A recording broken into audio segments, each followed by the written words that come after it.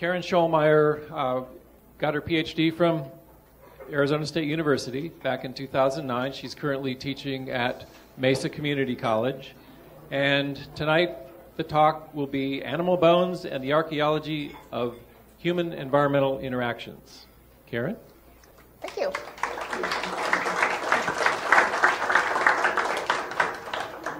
I'm excited to be here tonight. This is a different sort of venue than I usually speak in. As Bill mentioned, I spend a lot of time talking to undergraduates right now who have to be there and have to take notes on everything that I say. So it's kind of different for me to talk to an audience that's here pretty much by choice and to get to talk about sort of highlights of research that I've done as opposed to things that follow a particular curriculum. So I'm excited to be here for that reason. I'm also excited to talk about human-environment interactions. I think this is an area that archaeology has a lot to say about and where archaeology can really contribute to issues that are very current. Archaeology has this long-term record of looking at decisions that humans make about how to use their environment, how to use their resources, and then we can see what the consequences of those decisions were, what happened as a result of those things that humans decided to do. And we can watch over time the consequences of how those decisions play out, and then we can see conditions change and how humans decide to change what they're doing to adapt to those changed conditions, and what that then does to the environment. So it's almost like a long series of experiments where we can see humans using their resources and their environment in different ways, and how that affects what humans can continue to do in the future. And this is obviously something that's very useful when we think about modern challenges and how we're going to use resources, and how we're going to plan to have resources available in the future. So this is a conversation that I think archaeology should really be a part of. But obviously, if archaeologists study these things, and we only publish the results of our studies in journals that are so long and filled with jargon that only other archaeologists read them, it's hard for us to be a part of that conversation. So it's good to be able to come to events like this and talk to other people and try and get the message out about what we think is really important about the research that we're doing and about the things that we've been finding. I study animal bones. I'm a zooarchaeologist. That's one of my specialties, is studying animal bones. And I'm interested in human-environment interactions. So most of what I'm going to talk about tonight is what we can learn about those interactions from studying animal bones. A couple of years ago, I started working on a research project with John Driver, who's an archaeologist at Simon Fraser University. And we were both really interested in what animal bones can tell us about these long-term changes in how humans use the environment. And in particular, what can animal bones tell us about hunting and whether hunting is sustainable over time? So we're interested in these questions. Are there types of hunting that people can do for a long, long time without seeming to have negative impacts on the animals that they're using? Are there types of hunting that seem to quickly use up the animals that people are hunting? Are there really broad-scale patterns that we can see when we look at hunting and when we take advantage of that long time scale that archaeology has? Do we see patterns kind of pop out of, oh, these kinds of hunting seem to be things humans can do for a very long time? Are there other types of hunting or other kinds of animals people might use that are very sensitive or not so resilient to things that humans do? So we started looking at ratios of big animals to little animals. If you're thinking about this issue of hunting and you think, oh, what would I expect to happen? If you think about this for a minute, you probably think, oh, little animals breed like rabbits, so chances of overhunting those are probably pretty slim. Big animals breed more slowly.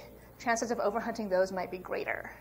So that's where John Driver and I started out with this research, is that actually a reasonable assumption to make? Is that thing we kind of instinctively think is probably true, something that we can see when we look at the archaeological record of many times and many places? So we looked at the Southwest, we looked at other parts of the world to try and see, are there long-term patterns that we see in hunting, and then the difference between little animals and big animals. Do little animals seem like something people can hunt for a long time, and do big animals seem like they're more easily impacted? So in this talk today, I'm going to focus on the Southwest. If you look at the little handout that's on your tables, there's a map that shows some of the places that I'm talking about. I'm talking about big-scale patterns, but I'll use as case studies 3 places you're probably familiar with: Mesa Verde, the Zuni Cibola area, and the Mimbres area, which is in southwest New Mexico. And if any of you were here for Pat Gilman's talk, she talked about the Mimbres area quite a bit and about pottery there earlier in this set of talks. So when we looked for big patterns of the ratio between little and big animals, you can see on the other side of that sheet a graph. It's not a particularly pretty graph, but it has a lot of information summarizing what we found. So we used what's called a small mammal index, which is little animals over little animals plus big animals. So it's basically a ratio of little to big animals over time. And so when you look at this graph, things on the bottom of the graph have a lot of big animals. Things on the top of the graph have a lot of little animals. So there's time periods running along the bottom of it, and there are sites that are little circles. So every site that we could find published information about the animal bones from is a little circle on that graph. And what you can see when you look at this is the oldest sites that we could find published information on. Those are the ones that are labeled in the Paleo-Indian period. So we had 6 sites from that period that had well-published assemblages that we could use. That's down at the bottom of the chart. There's lots of big animals. That's not surprising. This is a time when people are moving around the landscape, and they are probably, to some extent, specialized big game hunters. So there are a lot of big animals in these sites. Very quickly after that, the assemblages, the ratio of little to big animals in these assemblages jumps up. So you can see in subsequent time periods, they're up at the top of the graph. So once the Paleo-Indian period is over, people are using lots more little animals, lots fewer big animals. So this tells us a couple of things. This tells us that as the landscape filled up with people, there was a shift in the ratio of big to little animals that people used. People weren't using as many big animals compared to little animals. This also tells us that this pattern lasted for a very long time. So if you look at the dates, BP is before present on that chart. If you look at those dates, this is covering many thousands of years. So there was an initial period when people were using mostly big animals, and then people switched over to mostly little animals, and that pattern lasted and lasted and lasted for a long time. This was somewhat known before. I mean, we were not the first archaeologists to discover this, and what people think, and I agree with, is that over time the landscape was filling up with people. There were more and more people in the Southwest, so it got harder and harder to move. In earlier time periods, people would live in a place for a while. They would hunt the big animals that were right around there. They would use up the plants, and then they would move on to another place. So they were constantly moving around, and they had constant access to these bigger animals. But as the landscape filled up with people, and later as people became farmers and weren't moving as much, people stayed in one place longer and longer in bigger and bigger groups, and they started using up some of the resources that were right around them that were really convenient. And it looks like they used up the big animals first, and they still had access to little animals. So we looked at this here in the Southwest with a whole bunch of sites. You can see there's lots and lots of circles on that graph. We also looked at other parts of the world, and we saw the same pattern pretty much everywhere. So it looks like this is actually a robust pattern, what you would kind of first expect, that little animals don't get used up as easily as big animals do. So we think that this is kind of a hopeful message in some ways, because even though big animals seem to be pretty easy to use up on this graph, little animals stay really common. So we're thinking, oh, this probably means that little animals are much more resilient to things like hunting. If you think about this for a minute, you can actually interpret this pattern that we saw in our data 2 different ways, right? You can say, oh, this means that people used up big animals, but there were still lots of little animals around. Or it could be that people used up all the animals, and there were barely any animals around, but of the little pitiful few that were left, more of them were little than big. So our next step was to try to figure out which of those things is actually what's going on. So we had to try and think of ways to get at that difference. One way to look at this is to see what happens when domesticated animals come into people's lives. So in the Southwest, as a lot of you probably know, most places the main domesticated animal was the dog, but it doesn't look like those were a big part of people's diets in the Southwest. They weren't a big source of food. So domesticated dogs were around, and in most places that's pretty much it. And sometimes in places in the Southwest, later, people started to use domesticated turkeys. So we can say, oh, what happens when domesticated turkeys come in? If we look at other areas, for example, the Iberian Peninsula, where Spain and Portugal are, that's an environment that's kind of similar to the Southwest in other ways. And there we can see a group of big domesticated animals coming in, sheep and goats and cows. So the data is particularly good in that area. What happens when domesticated animals come in and people start using domesticates as their big source of meat instead of wild things that they're hunting? Well, if people start getting more of their meat from domesticates, you expect hunting to become sort of secondary. And when people did put in the effort to go out and hunt, they would go after something that they really wanted. So if barely any wild animals were around, almost all of people's food came from domesticated animals, and the only time they're going out hunting, they're putting a really big effort into it, I would expect them to want to hunt something big. Those are animals that are prestigious and it's a big package of food. I would think they'd be going after big animals. But that's not what we see when we look at the bones. We see that after domesticated animals come into a place, there's still a lot of bones of little things and not very many bones of big things. So to me, that tells me that that hunting that's going on is actually casual, and that when people feel like going out and hunting just to throw something extra into the pot, they're casually going out and they're getting little animals that are living close to their sites. Going hunting isn't a huge effort that you're going to devote. If you're going to devote that huge effort into finding an animal on a depleted landscape, you're going to go after something big. But that's not what we see. It doesn't look like people are putting a huge effort into hunting in a depleted landscape. It looks like people are casually going out and hunting, and what they're getting is rabbits. So to me, that says that even though a lot of time has passed, people have lived in a place for a long time, the animals that are still out there running around on the landscape are dominated by little things like rabbits. There are not a ton of deer left. But we're not looking at a place where all the animals are gone. So people still have access to animals, wild animals, but the wild animals that are easiest to get are bunnies. So it looks like little animals, in the Southwest that would be jackrabbits and cottontails. Little animals are something that's pretty resilient to human hunting. We can hunt those little animals for a very, very long time.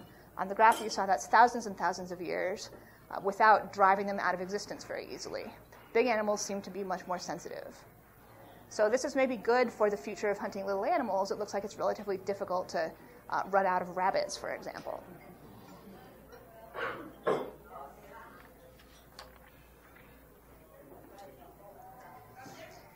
Another question you might ask is, well, that's sort of a model based on data from a lot of different places. Is it reasonable that we might see that kind of impact? So I looked to see whether it's easy to hunt out these big animals. How easy does it seem to be? To do this, I focused on one of the case study areas that's on your little handout on the map. I looked at the Mimbres area, which is in southwest New Mexico.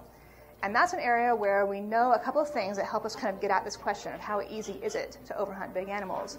We have a good idea of how many big animals the modern landscape can support because there are a lot of wildlife biologists who work there and are interested in how many deer are out in the landscape because they're interested in how many hunting permits they can release and things like that. So there's a lot of good data on modern deer.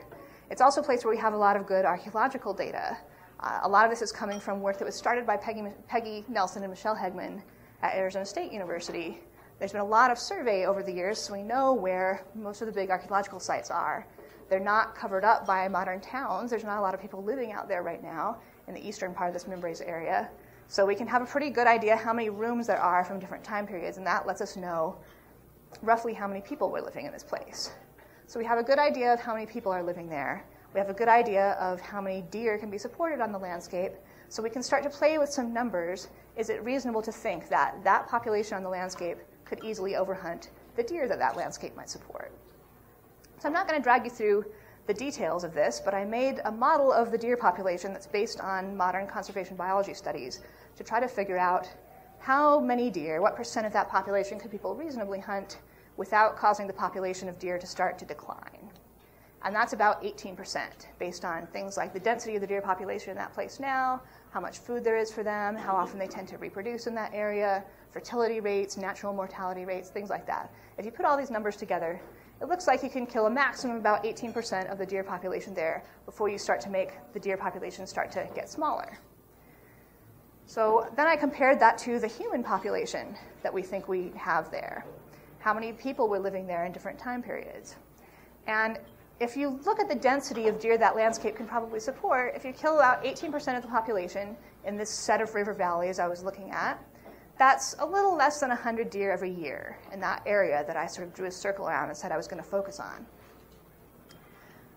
People were living there in the classic Mimbres period and the post-classic. Right now I'm going to talk about the classic period, 1000 to 1130.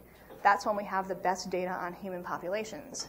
And in the first part of the classic period, the first probably 50 or 60 years, human populations were relatively lower, and I tried to figure out, well, what's a reasonable sort of demand that those populations might place on deer?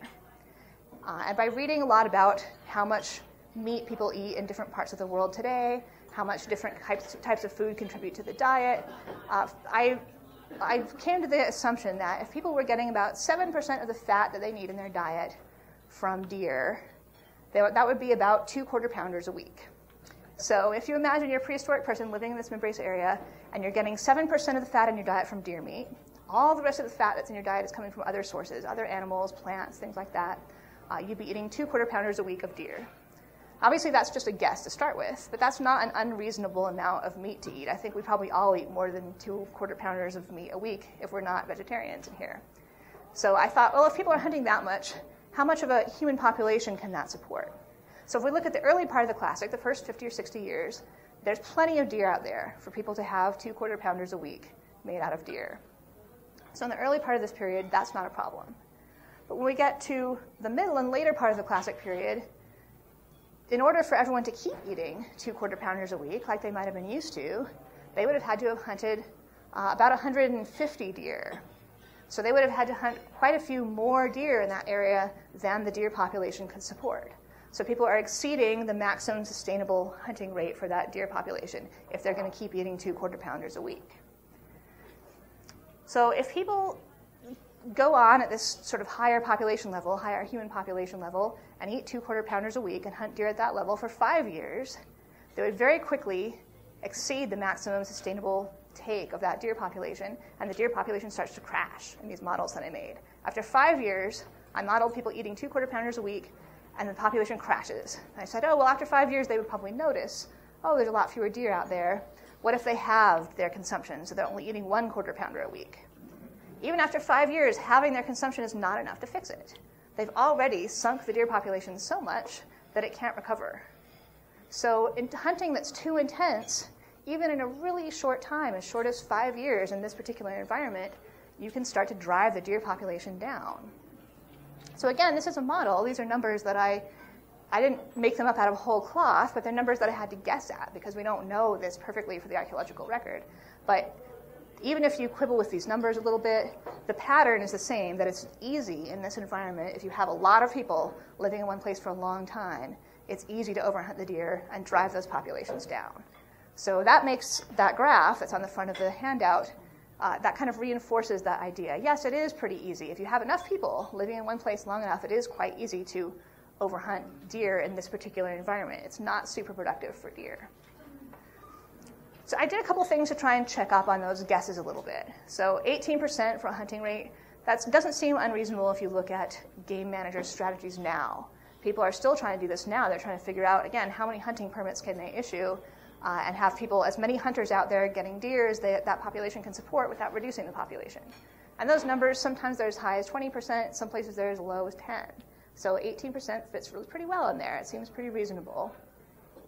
If you look at biologists who work in places where humans come in and set up a new village, for example, in an area, and start to hunt big animals, people who work in situations like that say that they can sometimes see the proportion of big to little animals change in as few as 10 to 20 years. So again, the idea that you could have a substantial impact on an animal population in 5 years, it's not unreasonable considering things that people have seen today. So again, I think this is a pretty reliable thing. It is possible in the Southwest, which isn't a super productive deer environment. It is possible to have an effect on these big animals very, very fast. So now you might be thinking, well, how much does that actually matter? There's bunnies out there. I've already hopefully convinced you that you can use lots of bunnies. You can eat lots and lots of them, even when you have a lot of people living in the place for a long time. Like, so what if the deer are gone? We'll just eat rabbits. So does this actually matter? I think that it does. It might not matter in terms of calories. Archaeologists often estimate that prehistoric people were maybe getting 10% of their calories from meat. The vast majority of the calories that they're getting are coming from wild plants, and they're coming from plants that they grow. So given that a small amount of their calories come from meat, and of that meat, only a tiny amount is probably big animals if they're all hunted out, why would the fact that deer are hunted out actually matter to them? I think it does for a couple of reasons, though. One is if you think about the economics of it. If you're going out and hunting, it's more efficient to get a big package of meat than a small one. So people would notice, oh, instead of going out and killing one antelope now, I have to go out and get a whole bunch of rabbits. That's something people would notice. They can still get the meat, but they're probably kind of bummed out that they have to do all this extra hunting and bring home rabbits. The other thing that's maybe more important is social. If you look at places all over the world where people hunt, there's a lot higher social status attached to killing something big than there is to killing something little. And I'm sure you know this to be true in our own society as well. When people show you pictures or post them on Facebook or something of hunting trips that they've been on, they're never showing you a bunny. They're showing you a deer, preferably a deer with a big rack of antlers or something like that. They're not posting bunnies for the most part. So there's more social status attached to hunting big animals, which means when it's harder to hunt a big animal, hunters are going to notice. Oh, I can't impress everybody with how many deer I've gotten anymore because there's no deer out there. I have to bring home these rabbits and nobody looks twice at me. So people would notice it for that reason too. So that, again, is based on what we know about modern people. And that applies in many, many traditional societies all over the world and our own society as well. So you can kind of think about, well, are we sure that really applies in the past, even though everybody now seems to feel that way? I think that it does. One way we can get at these ideas in the past, again, if we look at the Mimbres area, people made pots with naturalistic designs on them. So that handout that you have has one image from one of those pots of some people, hunters, tracking a deer. So people living in that part of southwest New Mexico made these beautiful pots, which, again, other people who've given lectures in this series have talked about, Pat Gilman, for example. Stephanie Culo, another archaeologist, and I did a study a few years ago where we looked at pots from one of the big Mimbres sites, which is called Galaz. And we compared the numbers of mammals on these pots, and we looked at how many of them were showing bunnies, jackrabbits and cottontails, how many of those were showing big game. That's hoofed mammals like deer and pronghorn and bighorn and maybe elk, although elk are really, really rare in the Southwest prehistorically. So what are the ratios of these things? If we looked at the pots at the Galaz ruin, 34% of the mammal pots were showing big game. So all the pots that had mammals on them, 34% are showing big animals. Only 16% are showing bunnies. Then we compared them to the bones from the Galaz site and from other sites from the same time period. And the results are quite different. 3% of the bones are big animals.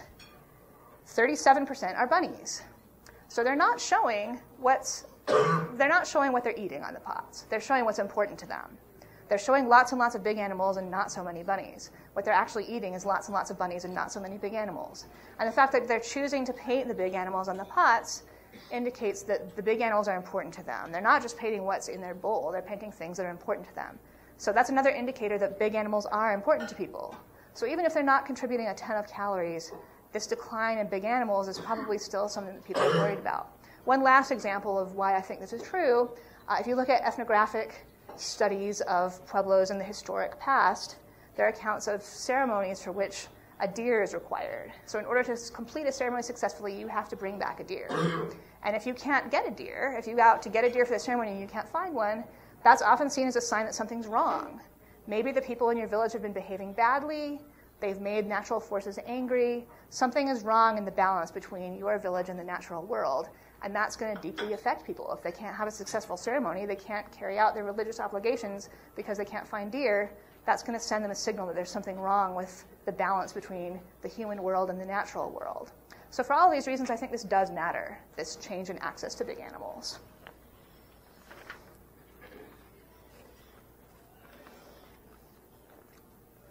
So now I've told you about a couple of things. I told you about this big, broad study where we see little animals used for a long time and big animals seem to get depleted pretty quickly. I've told you about modeling that I did to try and see whether this is reasonable, and it seems like it is. Then I wanted to focus in on trying to see these changes archaeologically. Can we look at archaeological data and actually see people hunting out these animals in a smaller area over time? I'm going to talk a little bit now about the Mesa Verde area, which is another area that's on your map. And this is a great place for archaeology. We have this long record. I'm going to be talking about the period from AD 750 to 1300 or so. But I'm using data from Crow Canyon Archaeological Center, and they have divided up this time period into very, very fine-scale groups of assemblages, very fine-scale samples of bones that have come out of archaeological sites, bones and pottery and other things. So we actually have slices of this time period. This period sliced up into periods of about 40 to 80 years. So we have these little slices of this long time. I wanted to know, can I look at those little slices and see these changes happening? And I can, actually. It's very exciting. When I look at these little slices of 40 to 80 year time periods, the first few time periods we have, there's quite a few big animals in the group of animal bones from an archaeological site in the assemblage. Once we hit about the Pueblo II period, suddenly there's a lot less big animals and a lot more bunnies. So we can actually see within one of these 40 to 80 year slices of time, the proportion of big to little animals has suddenly changed quite a bit.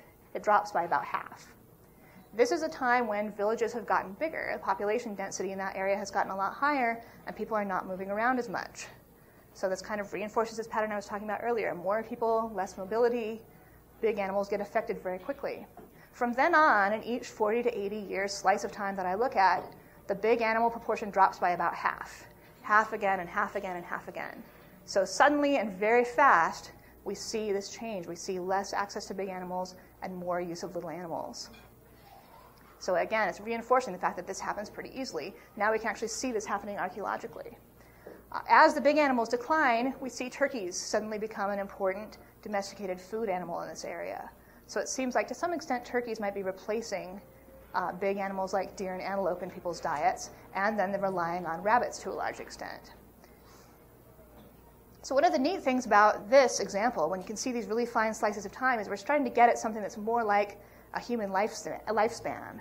So you can imagine people living in these sites who had heard stories from their grandparents about times when deer were pretty plentiful and when turkeys were not considered food. And they're growing up in a time when they're eating lots of turkeys their grandparents wouldn't have touched, and there's very few deer out there on the landscape. So this is another example where we can see impacts on deer coming very, very quickly, and small mammals, and eventually turkeys as a domesticated animal, being something that people rely on for a very, very long time as a more stable kind of resource. To get back again to this first picture that you have on your handout, something that some of you may have noticed when you're looking at this graph is that this last bar, the period that I've called early villages, the latest time period, those dots are all over the place. So the average site from that time period has lots and lots of little animals and very few big ones. They're all clumped up at the top. But there's a lot of exceptions, too. The sites are spread out all over. So obviously sample size has something to do with this. I have lots more sites from that late time period, so of course I'm going to get a better sense of the variation than some of these early time periods where we have very few assemblages to work with. But this was very intriguing to me that there's so much variation in this late time period. We've got lots of sites. The vast majority of sites have a few big animals and a lot of little ones, but there's also sites out there that seem to be quite different. There's late period sites that seem to retain access to big animals. So I got interested in this question of why is that? What lets some places keep using big animals? What lets some places retain access to big animals in a time when most people around them are relying very, very heavily on little ones? So I wanted to look at some different examples of places in the Southwest where we know, again, a lot about how many humans there were, where the humans were living, and how they're using the animals to try and get at, is there some reason behind this pattern? What gives a site long-term access to big animals? So to start out looking at that question, I went back to my sort of default case study, the membrace again. This is the place I wrote my dissertation about, in case you're wondering. So I tend to, membrace this, membrace that. So first I looked back at the membrace area. And this is what you have a map of on the back of your handout. You have all these little pie charts spread out over a map. So I thought, here's another use of this data that I'm very comfortable with by now. I'm going to put a bunch of pie charts on this map of membrace sites, and the charts are showing you, again, ratios of big to little animals. So you can see the blue color on your pie charts, the darker slice of pie is deer, and the lighter slice of pie, that's yellow if you have a color chart, that's the bunnies. So here's proportions of deer to bunnies plotted out on a map, so you can see them coming from individual sites. I drew little blue circles around all the sites that I have a sample from, and those are 7 kilometers. They have a radius of 7 kilometers. I read a lot about people who hunt traditionally, and a lot of the things that I read said that as an everyday sort of hunting area, a place where you casually go out and hunt, people are sticking within about 7 kilometers of where they live. They take longer hunting trips that are planned in advance to more distant areas, of course, but as far as everyday sort of getting animals, the majority of them are coming from this about 7 kilometer radius area. So that's what those little circles are on this map. In the membrace area, there's a period of occupation before this. So 1000 to 1130 is a classic period. There's pit house period occupation earlier than this.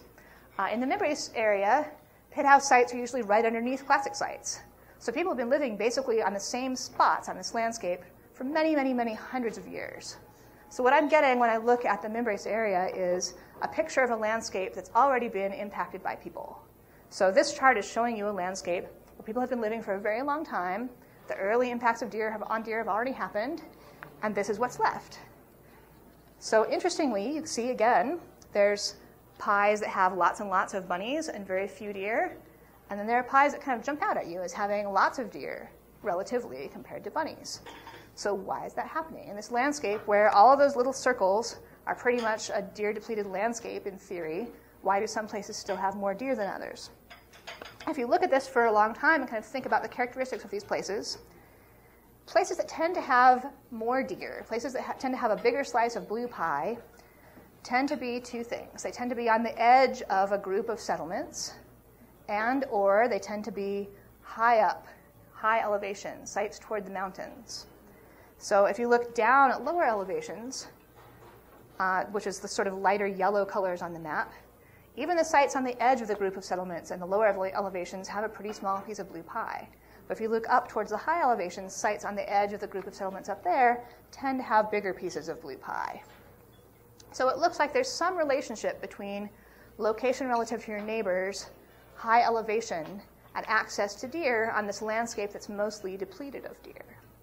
I looked at things like the population of each of these sites, the number of people living within 7 kilometers of each of these sites, and that didn't seem to have any relationship with the ratio of big to small animals. So it seems to be something that's combining position in the settlement group and elevation. But oh, that's pretty interesting. I should probably check that in some other places. So I looked at the Zuni area, which is the third sort of case study area on the other side of your handout.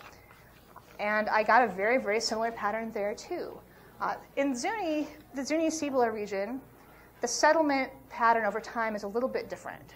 So using work from Matt Peoples from Archaeology Southwest, Keith Kintig, who's at Arizona State, and Greg Schachner, who's at UCLA, they've figured out that over time, some settlements grew pretty much right where they were. Other settlements moved up in elevation, and people moved and founded these big villages in new areas where people hadn't really been sedentary farmers before. So now we have a mix of places that have already been hunted out for deer, these sort of rings that are already emptied of deer, and places where they put the ring on a brand new spot on the landscape. They have sort of a fresh start. So when I do a very similar analysis to this, but in the Zuni region, the places that weren't inhabited before, the places where people have a fresh start, I can see that they have lots and lots of deer deer and pronghorn antelope relative to bunnies, relative to jackrabbits and cottontails. And then over time, that access to the big animals shrinks. In places that have been inhabited for a long time and continue to be inhabited in these big sites, again, we get this really variable pattern. Some places don't have a lot of big animals.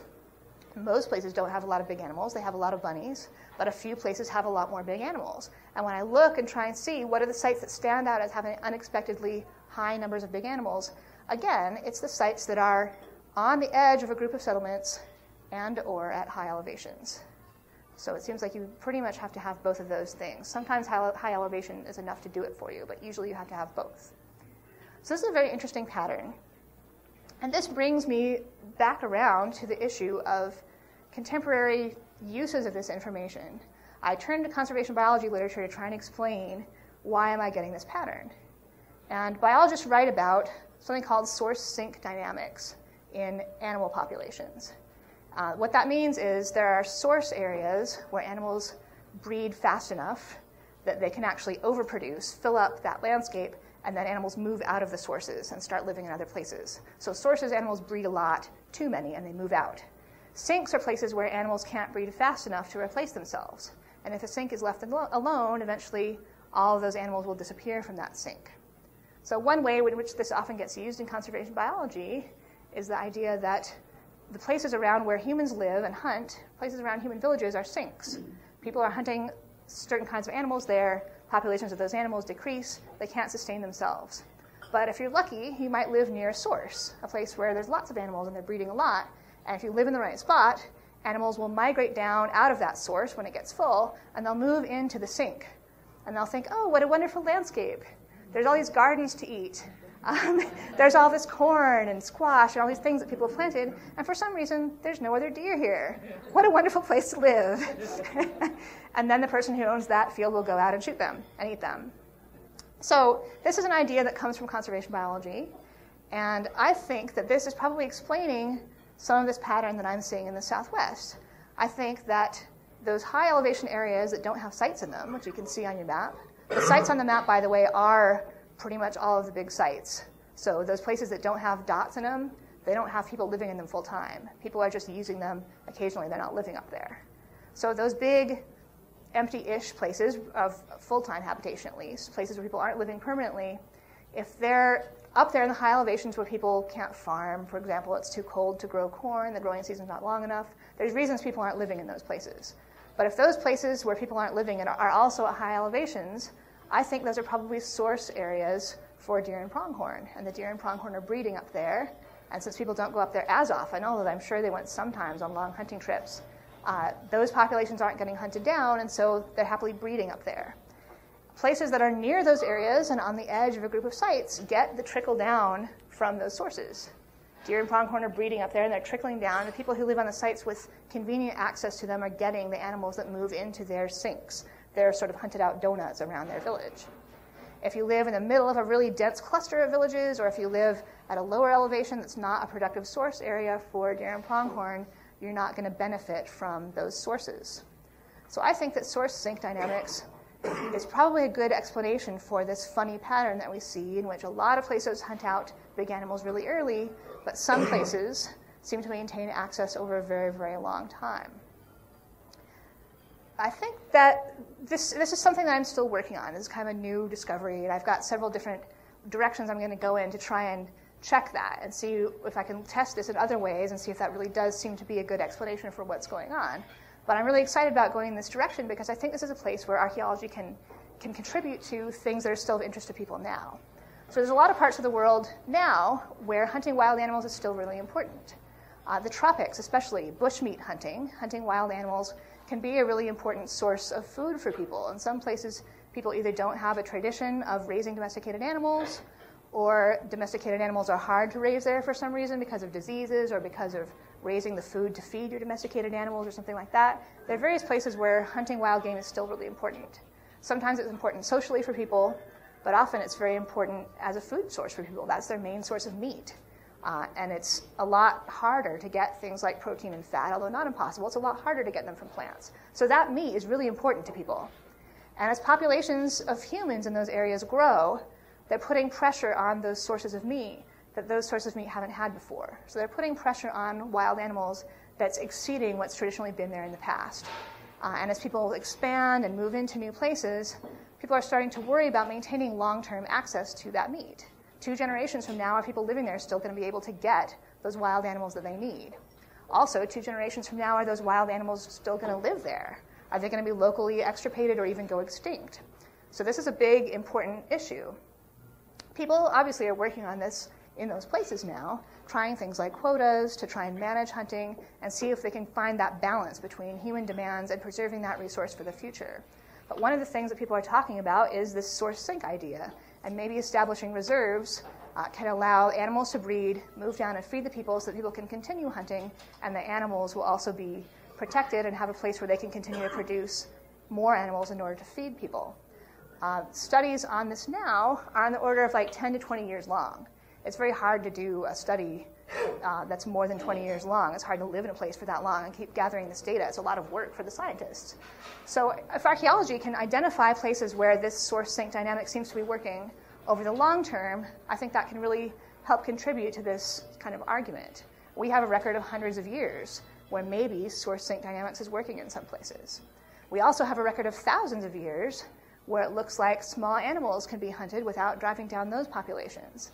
Obviously, the Southwest is a really different environment from a tropical rainforest. I'm not going to go trotting down to Peru and say, look, I've solved your problems, because I have very different data. But I think that by saying, oh, look, there are cases when circumstances are right, small animals can be sustainably hunted for a very long time.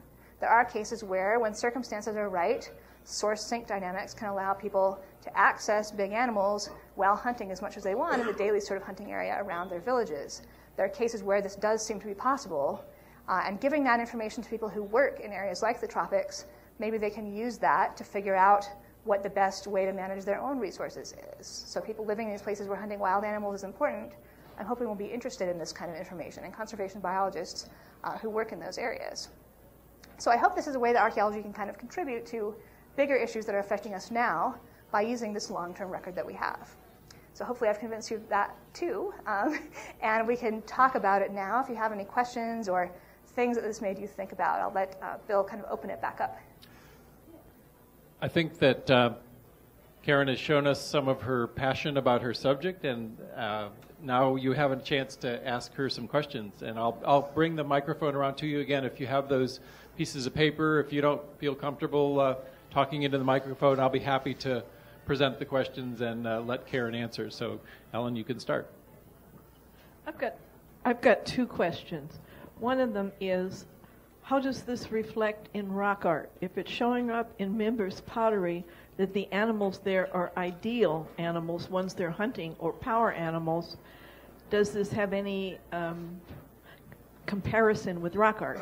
I think it might with cave art. I'm looking at Europe. Those are big animals. They're not necessarily things you eat. But I don't know if anything much has been done in this country with rock art. And the other question is about fish. Has anybody done anything with that? The fish designs do show up in members' pots. How does that work as an energy source? Because you don't have to be near an ocean. Yeah. I'll try to answer both parts. Hopefully I'll remember them both. The rock art question, people in every medium where they're showing images of something, they're showing what's important. And what's important is not always what you actually have. So they're not necessarily showing things that are common and all around them. They're showing things that are important to them. So I think that's a very good comparison, the cave art in Europe and what's on membrane bowls. When we look at rock art in the Southwest, there are a lot of big animals in rock art too. If you go hiking around here, for example, you'll see bighorn sheep all over the place. If you look at the bone from a Hohokam site, most of the time you're not going to find much bighorn sheep at all. You're going to find a million rabbits that are smashed to smithereens. So again, they're showing animals that are important to them. I think many, many cultures all over the world, we can see that. People are showing things that are important to them. So yes, I think that rock art is another sort of aspect of this. People are showing what's important to them, and those things are often big animals. And they are often fish, too. So fish is a really interesting thing in the Southwest for zooarchaeologists. A lot of places people don't seem to have been eating fish as far as we can tell. We look for their bones in the bone assemblage. There's very, very few in a lot of places, not everywhere, which I'll tell you about in a sec. But for example, in the Membrace area, there's almost no fish. For a while, we thought we just weren't catching the bones. Maybe our screens were too big and we weren't finding the bones because fish bones are often really little. But now, a lot of us take samples, which we put through a much, much smaller screen, like flotation samples, for example. We pass through a very, very, very small sieve with water, and we look very carefully through those samples to find little tiny things, and we're still finding almost no fish bone. So it seems like, in the Membrace area at least, fish bones are not ending up in the site. That could mean that people eat fish, but they only eat them somewhere far away, and the bones never end up in the site, and we'll never be able to know that. Or it could mean that they're not eating fish, and for some reason that's not allowed. Membrace doesn't use domestic turkeys either. There's almost no turkey bones. There's wild turkeys running around up there now, but there's almost no turkey bones. So there's fish in the pottery, and there's turkeys in the pottery, but their bones are not in the sites. So I think just like we do now, there's things people think of as food and things people think of as not food. I think most people in this room think of grasshoppers as not food. But obviously, if you go to other parts of the world, people think of grasshoppers as food. So maybe fish and turkeys or something like that. In the Hohokam area, people use fish a lot more. That seems to be a difference that they have with other parts of the Southwest. Most of the Southwest, there's not much fish. In the Hohokam area, there's a lot more. I didn't talk about Hohokam fauna very much. It's kind of a different kettle of fish, so to speak. This is an even harder area for large mammals because it's an even less rich environment for them to live and breed in, except along the rivers, which is really nice, and is where tons and tons of people live. So Hohokam sites have even fewer big animals for the most part, except a few special ones that seem to have been a center for trading things back and forth, maybe getting big animals from somewhere else. So there is more fish bone in Hohokam sites too, and that seems to have been a more important source of food here.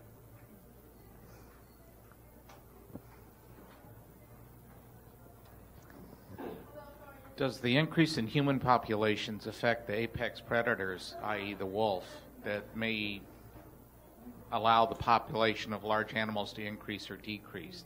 Is that accounted for in what you're looking at? Because, since the white man came, the wolf became decimated. But obviously when human form comes in any form, that it's going to affect the apex predators, because they're going to want to keep them away from their prized antelope or deer. Right. I did another set of analyses that I didn't really talk about, where I looked at the resilience of lots of different animals to things that humans do. So not just hunting, but planting gardens and various kinds of anthropogenic landscape change that we tend to do when we move in places. And I ranked all the different animals that we find in the Southwest in terms of how well they put up with the stuff that humans do, basically. So things like rodents and bunnies, for the most part, do really well under those kinds of circumstances. But the things that do really poorly in the Southwest are big hoofed mammals, deer, pronghorn, and bighorn, and those big predators, wolves and mountain lions and bears and things like that. So those would definitely have been something that was affected quite easily by humans. And as humans were hunting lots and lots of deer, they're probably also, one way or another, driving out the big predators that live near them. So those big predators were probably stuck up in the source habitats for those animals. But they're, again, not right around where people live. So in some ways, maybe you'd think, oh, that might free up more big animals for people to hunt, because those big predators aren't there. But there's so many people in these places during the time periods that I'm talking about that I think the effect of like one mountain lion probably doesn't even matter. They're just swamped by all the people who are eating things. Does that answer your question?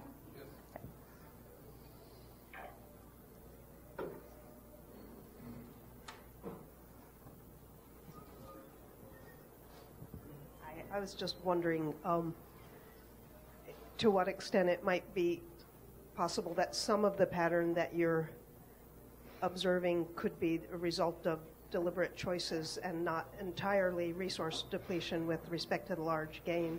I mean, it seems as people are spending more of their time devoted towards plant production, agriculture and horticulture, that it may be that hunting of large game, which is a fairly intensive kind of activity, would be diminished perhaps to special occasions, and that smaller game, which, as you pointed out, the large game are attracted to people's gardens, but of course so are the smaller game, that they're becoming much more, they may be coming to you, and with respect to the question of you can get a lot more protein out of one deer than a bunch of bunnies, but while that's, with respect to hunting effort, while that's certainly true of rabbits, of cottontails, I think that jackrabbits can be communally hunted.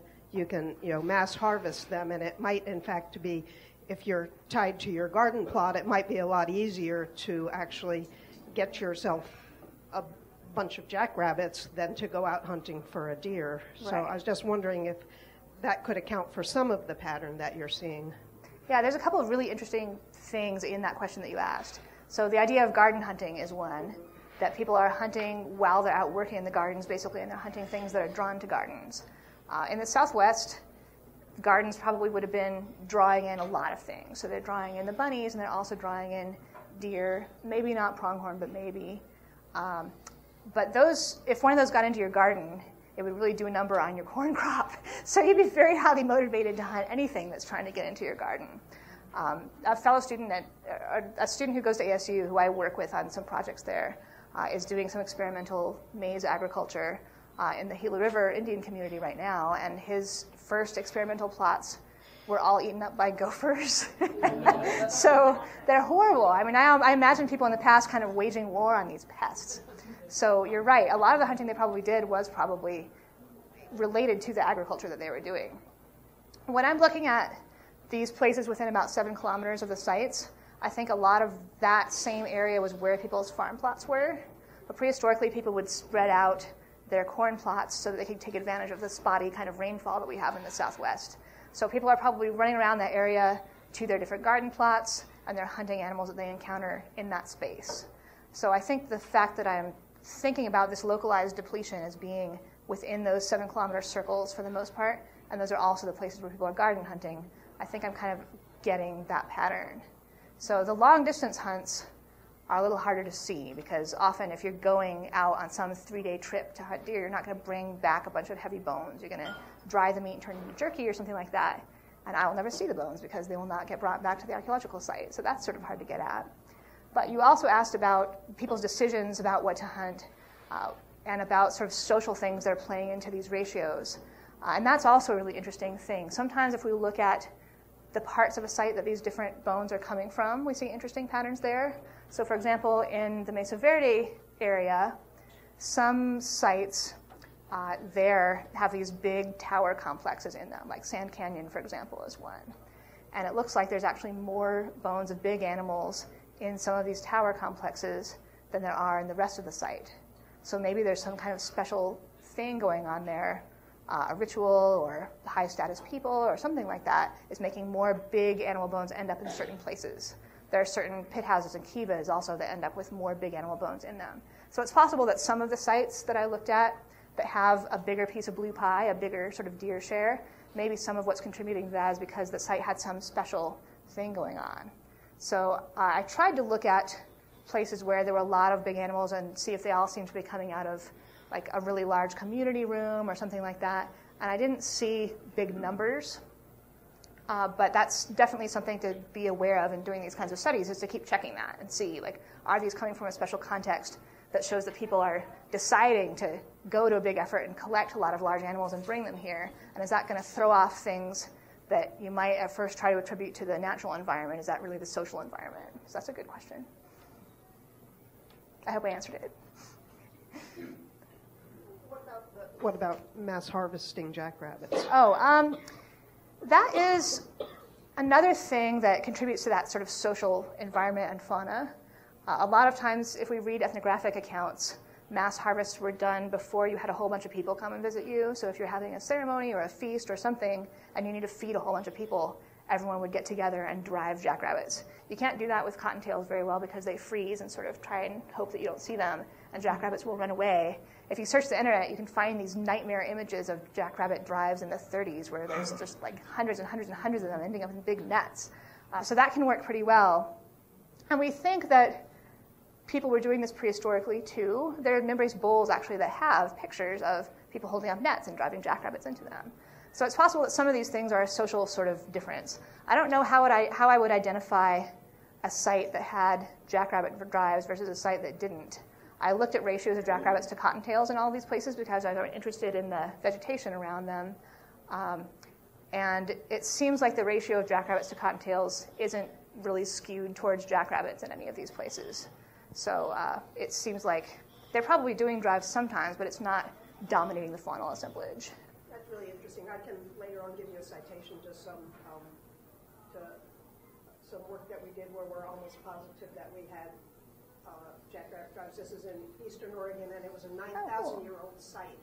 Wow. So that shows that it seems to have been a pattern that was used in some areas. There's one in Arizona, yeah. There's one in Arizona that's a membrace site that's a jackrabbit drive, too. So they're out there, but they're not these ones that I used.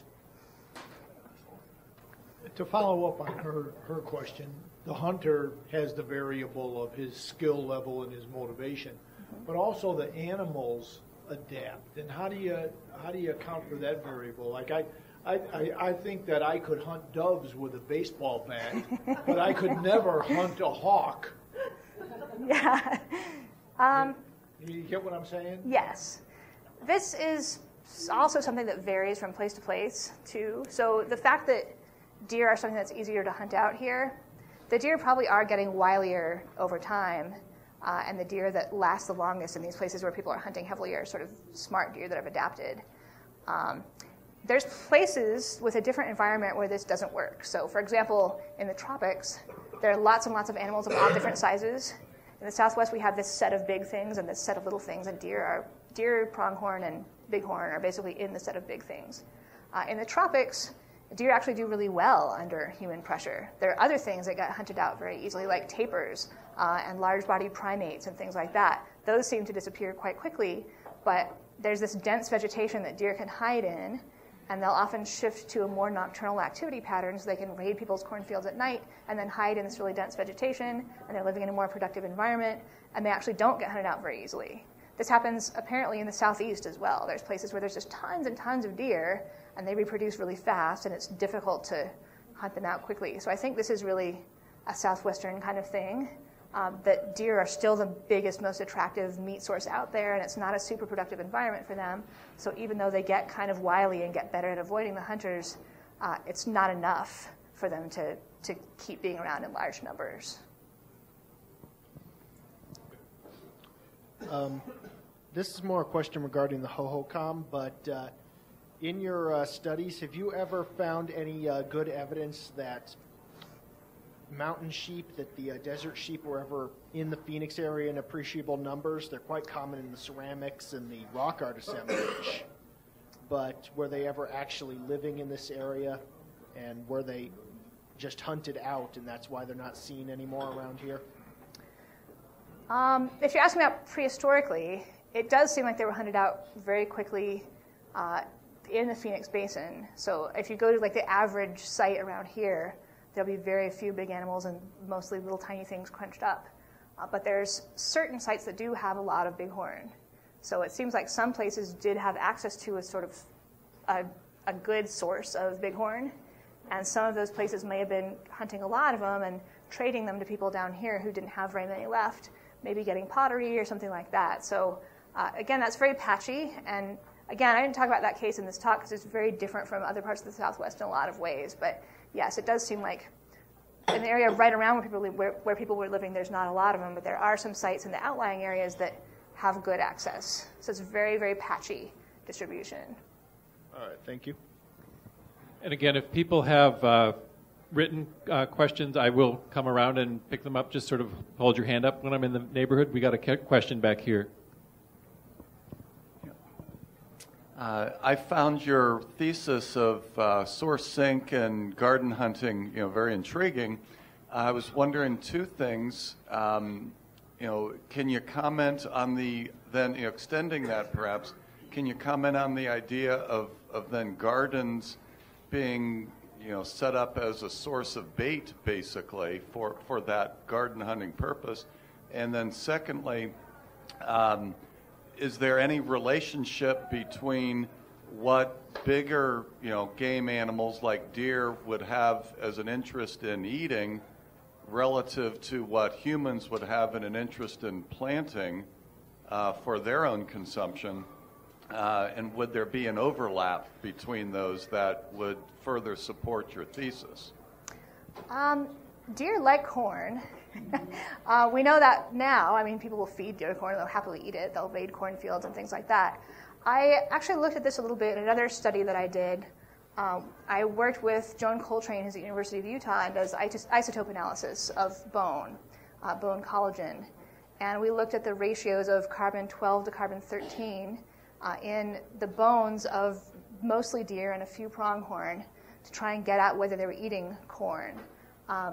Plants grow in different ways that incorporate different proportions of those isotopes from the atmosphere. And corn happens to grow in a different way, so it incorporates a different isotope proportion of 12 to 13 than most other southwestern plants do. And if you look at the bones of creatures that ate that corn, you can then see that isotope signature in their bones. So I was trying to get at how far away deer might have been coming from and whether there's bones and sites from deer that were way up in the mountains away from all the cornfields, or whether the bones that we find in sites were often coming from the local area where there was a lot of corn. And I found that the deer in the Mimbres area, which is where my sample came from, they were eating some corn, not tons of it, but some. So you can kind of kill two birds with one stone, I think. You can plant a plot of corn that you're going to eat, and squash and beans and all the other plants that people might want to have, and that'll also attract deer. So whether people planted those in an outlying area on purpose, thinking, oh, we can have a nice garden here, and we might also attract animals that we can hunt, I'm not really sure how we'd know that, because they can probably grow pretty much the same things. But people who work in Europe especially have brought that up before. Like, I guess in Europe, there's sometimes people will go out and plant a special area mostly to attract animals so they can hunt them. So people could have done that, and they could have harvested all the plants and then eaten them when they were done, and that would have worked well too. The final nail in Chaco's coffin was anemia, severe anemia. And estimates are about 86% of all the people in that region working on Chaco had severe anemia by 11:30 when it collapsed. Have you looked at that at all, the decline of red meat and the rise of anemia? Has that entered into your studies at all? I tried to look at that a little bit in the Membrace area. There's some data from mortuary analyses in the Membrace area, and I didn't see any change over time in rates of things like porotic hyperostosis that may be tied to iron deficiency anemia, but it wasn't the greatest sample ever, so I'm not really sure. Well, There's also the bone record at Chaco shows that they ate all the big animals, then they ate all the small animals, and they finally ended up eating all their mice. And that's because they had such a tremendous population there in the wintertime, building all those big buildings. They just flat ran out of food, and that caused the end of them. I'm actually hoping to start a project with an archaeological chemist. I'm actually working on a proposal right now to try and look at animal bones from Chaco and animal bones from the Mesa Verde area to try and see where animals are coming from. If you look at things like strontium isotopes, you can see where an animal was kind of growing up and eating because the ground leaves a different chemical signature in the food that the animal eats, and then that's left in the animal bones, so kind of like the corn. And you can sometimes, if you have the right kind of geology, identify that animals are coming from different places and ending up in a place where you wouldn't expect. So you might be able to see things imported to Chaco, for example. So I think that's a really interesting thing to try and look at is how much transport of these animals is going on, and can we ever see it in the bones, or were they never really carrying bones around? So that Chaco and transport thing is really interesting. I don't think there's been a lot of research on animals specifically. I can only think of one dissertation from U of A pretty recently that did that, but there's not a lot of other literature about that. So it'll be really interesting to see how that turns out.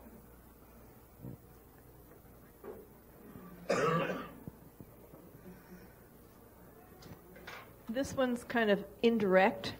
Have you found evidence in any of your bone collections anywhere that people were also using the bones for something, either tools or flutes, things like that? And if so, did they like certain parts in particular? They definitely were making bone tools, and they definitely did like certain parts. One of the things that kind of frustrated me in doing some of these studies was that I was trying to get data from as many sites as I could, but if the excavations are too old, sometimes the only bones that people collected and analyzed were the tools. So in those sites, we have almost all large mammals because people did like the bones of big animals for tools, and they especially liked long bones. They liked something with the end of a long bone and part of the shaft, and they would make it into something pointy like an awl or something like that. Sometimes they would make little decorated tubes out of the shafts of long bones.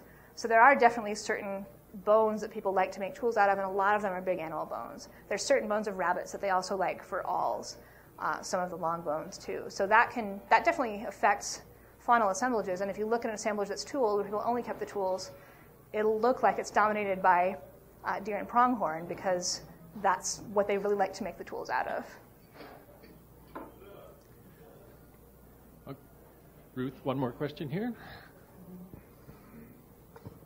I was really fascinated when you said that you were not getting, that your proportion of jackrabbits to cottontails was not too dramatically different. My own experience as a zooarchaeologist has been pretty much exclusively, not entirely, but mostly in non-agricultural sites, and we have an overwhelming dominance of jackrabbits in the non-agricultural sites. And so I've been sitting here wondering if this is really, in part, at least as far as the lagomorphs are concerned, if you really are seeing a garden hunting pattern, and that it would more equally attract and make them more easily caught in the same level of effort, the jackrabbits and the cottontails, whereas in non-agricultural environments, my own experience is that you get way, way, way more jackrabbits. It says you're a zooarchaeologist. I have an article in Kiva that talks about that. So I have an article in Kiva that talks about that. Great. I think Well, it's maybe look forward to seeing it. 2005 or 2006 or something like that. So if you look back in Kiva, it's in there. And also, you're probably aware of this, again, since you're a zooarchaeologist, but John Driver has talked quite a bit about that ratio and about how in some parts of the Southwest, it's dominated by cottontails sort of naturally, and in other places, it's dominated by jackrabbits. So elevation and things like that can play a big role in this. But what I meant was that there aren't certain sites in the group of sites I looked at that have tons of jackrabbits, where these other sites have mostly cottontails. So I can't pick out certain sites as, oh, Jackrabbit Drive. they all kind of look the same. A quick question. Is there a lot of evidence that they did preservation on the meat and for the games that they caught? Was there a lot of long-term preservation on that? It's hard to see, I think, because probably they were making things like jerky, but that doesn't involve bones. So that's kind of a hard question for us to get at. I would think yes, and ethnographically people were preserving meat, but it's not something that we can see very easily in the archaeological record, really. But it makes sense that they would. Thank you very much, Karen, and thank you all for coming out tonight.